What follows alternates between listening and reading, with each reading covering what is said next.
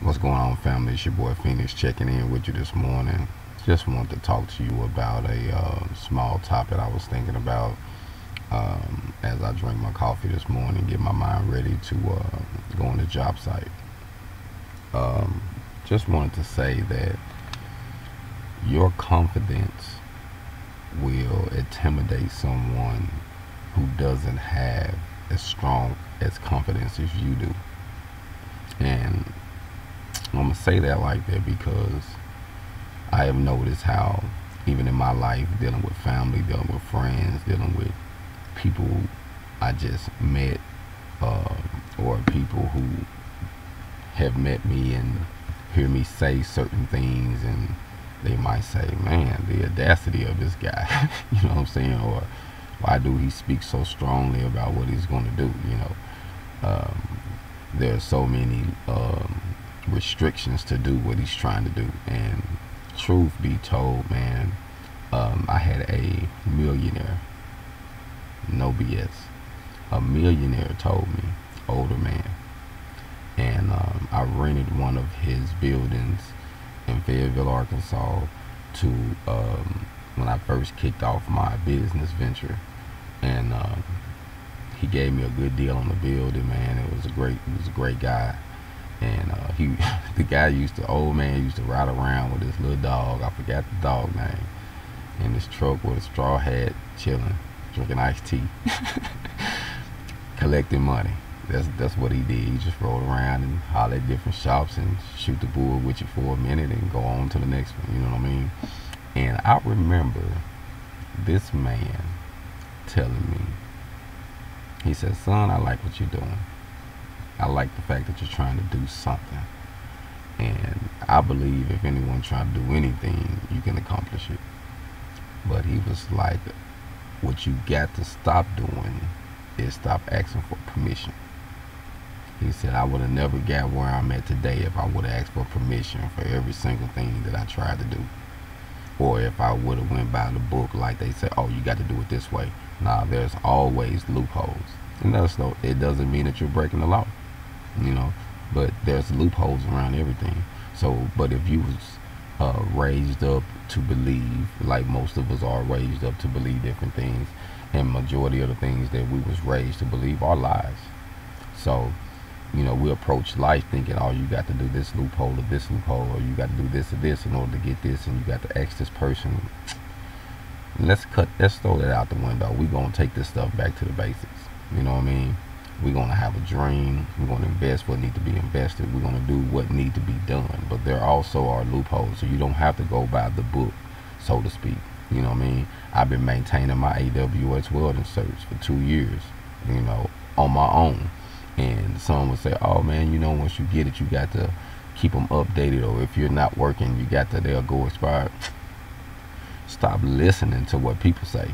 This is for a fact. You can fill that paperwork out yourself and say, "Hey, I've been working for myself independently for this time, every 6 months," and give them your $25 and keep it going.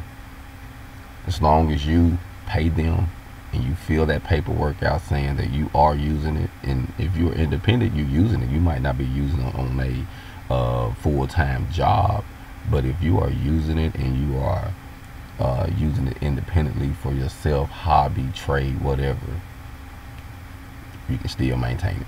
It's simple, you know what I mean? A lot of stuff that I have learned that is real simple, and people try to make it complicated to intimidate others from entering the field, in my opinion.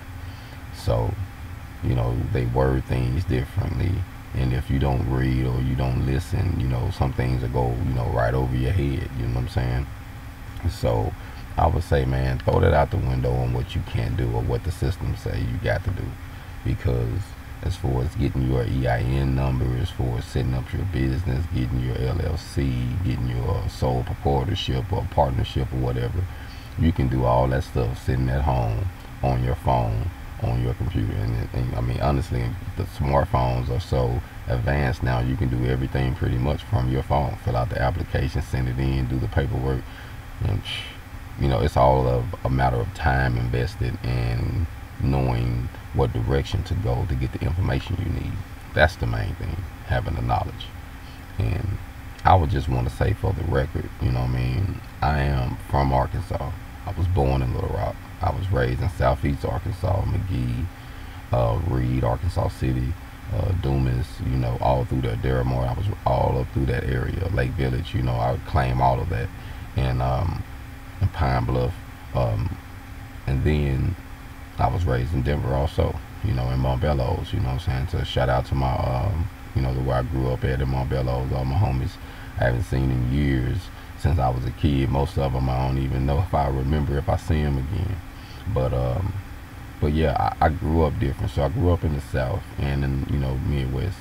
And coming from where I'm from, it was a lot different, you know what I mean?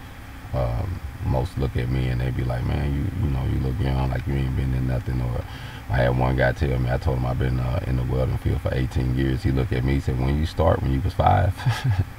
I was like, nah, man, I'm 38, man. You know, I started when I was 21, you know what I mean?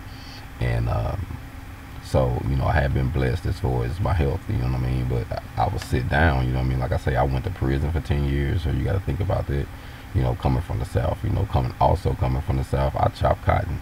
You know what I mean? I think I was the last generation to actually go in the field, get on the back of the truck, ride out there early in the morning, go out there and chop cotton, eat potted meat in the field, crackers, you know what I'm saying?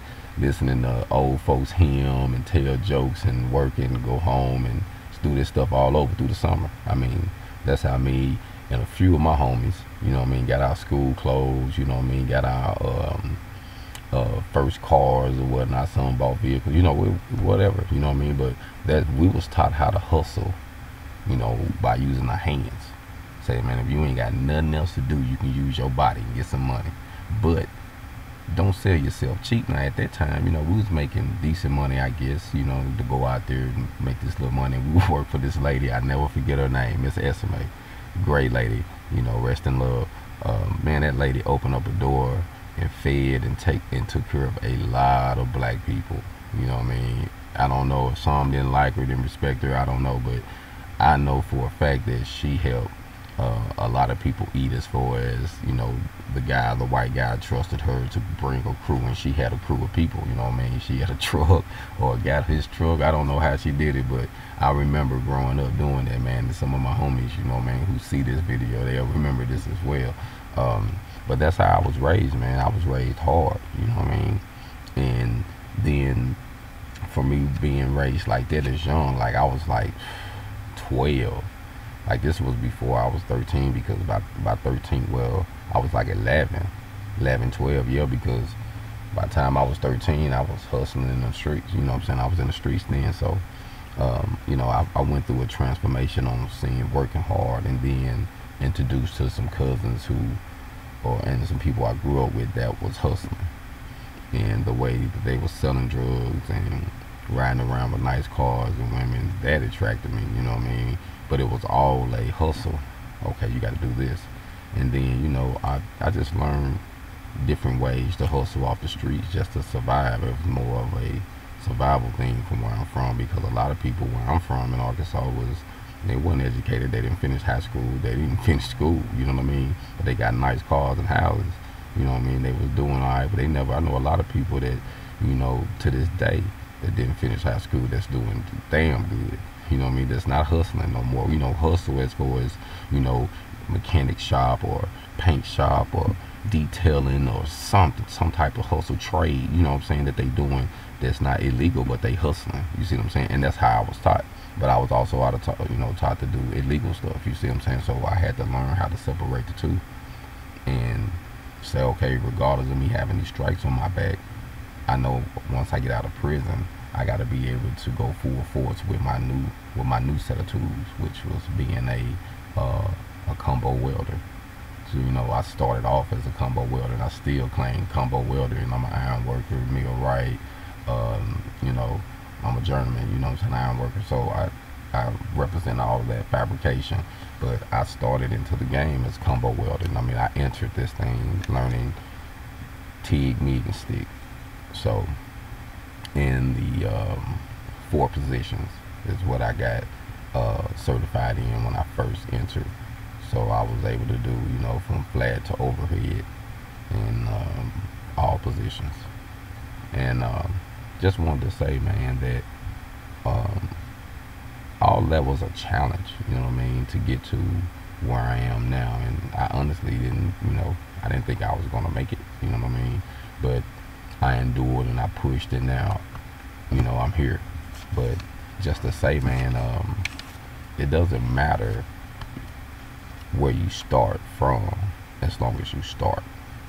So let's throw all the old beliefs out the window and let's start new, man. Let's start with from ground zero and say, okay, I got a dream, I got a passion, I got something. How can I start and start building from there? You got to kick out some of those old things that'll keep you down and find new ways, because there are new ways. There are ways that always existed. And honestly, that's something that I learned about this new president that we got. He said something as he was entering the office that caught my attention. Pretty much, don't get mad at me because I used the loopholes that were designed for us to use. So I'm like, damn. I'm like, I've been missing out. So there are loopholes, man. You know what I mean? And I'm black. I'm a felon. I'm from the South. You know what I mean? I got gold teeth in my mouth. I got a long beard. I'm different. And yet I'm still in America. I'm still living this America dream as far as being independent and providing the service. You know what I mean? Things are a little rocky, but I can do it, and I'm going to do it. You see what I'm saying? I know I got limitations to what I can do. You know what I mean? As far as, my skin, and that's just honestly, it's just what it is on certain jobs that I don't get.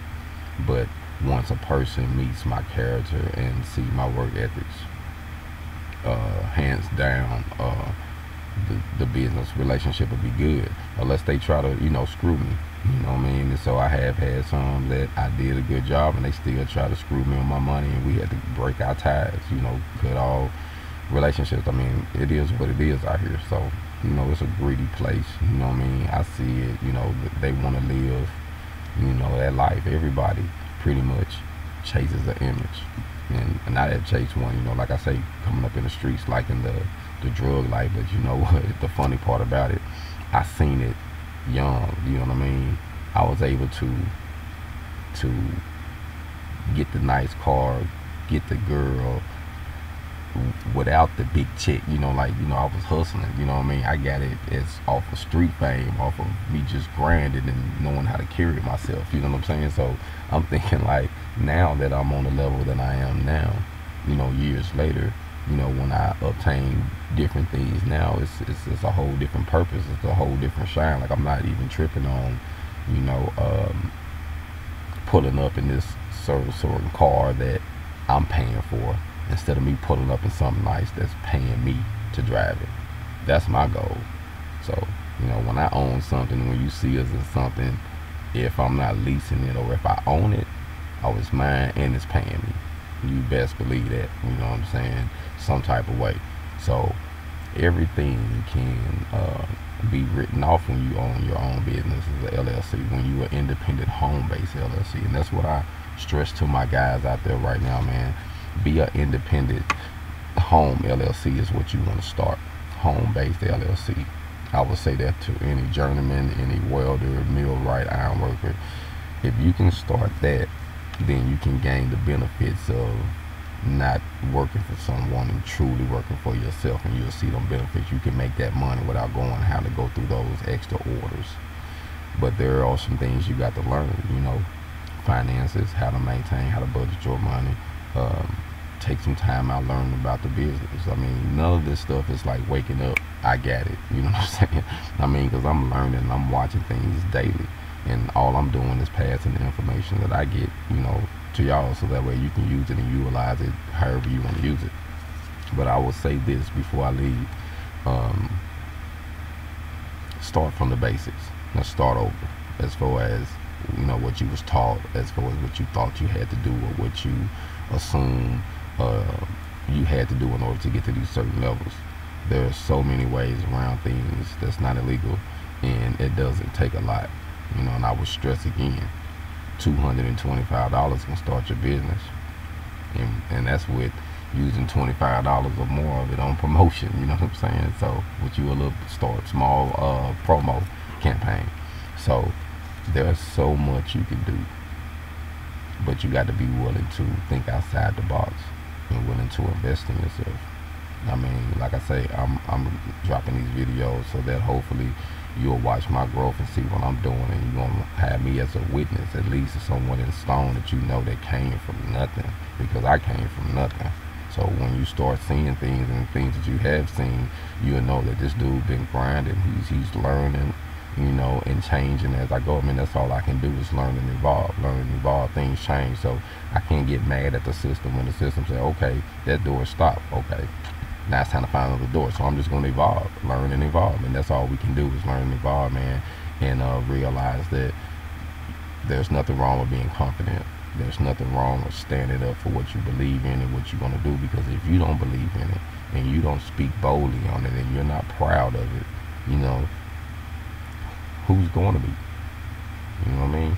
So I would say, man, we in the first quarter of the year is 2018, and hey, let's keep it moving, man. Let's keep it pushing.